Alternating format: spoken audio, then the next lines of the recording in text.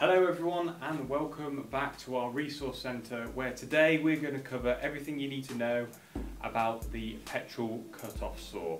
Now, just a reminder, all of WHC Hire's equipment is fully tested and serviced before it's dispatched, so when you receive your equipment it is in perfect working order. Documentation of these machines are kept at WHC, including the vibration output readings. If you require any of this information for your business, then please speak to one of our friendly advisors today. To start with, we're going to go over the components of the machine, starting with the disc guard. Then we've got our water suppression system, which comes down from the front and is attached down the bottom of the saw here. Then we've got our handle, our pull cord to start the machine, our fuel tank, our air filter, our start switch at the top, our throttle lock, then we've got our primer and our choke system.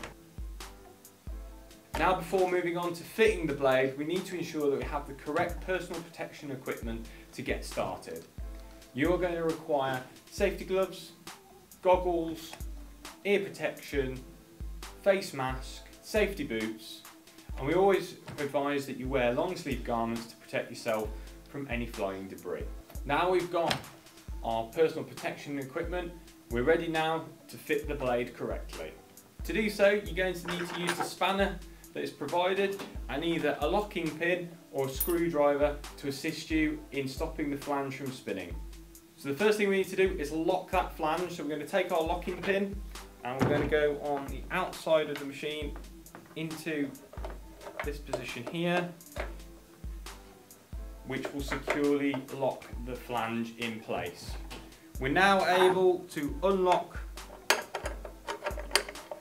the flange and the locking pin, removing the one side of the flange with the locking pin. Now, ensure that you pop your disc onto your Petrol cut-off saw the correct way, which is indicated by the arrow that's on the blade itself. Pop that straight on and it will sit nicely onto the machine. And then secure the flange back on correctly.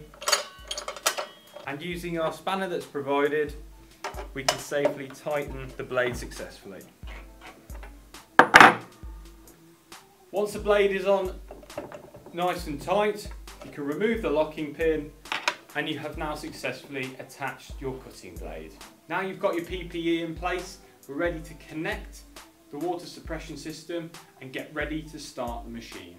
Pressurised water bottles such as the ones shown on screen right now can also be hired from WHC. Alternatively, you can attach a hose pipe to the machine directly. To begin the startup sequence, we need to ensure that the machine is in the correct start position. To begin, grasp the throttle lock and pull the start button towards you and release. You'll see and you'll feel that the throttle will lock into the start position. Following this, we need to prime the engine.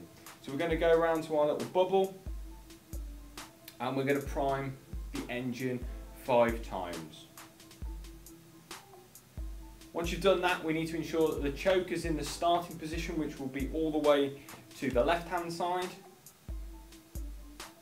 And now the machine is ready to start. Place the machine in between your legs and give the pull cord a good tug.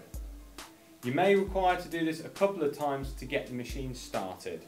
Now, once the machine is running, you can disengage the choke and engage it into tick over mode by pushing the throttle once.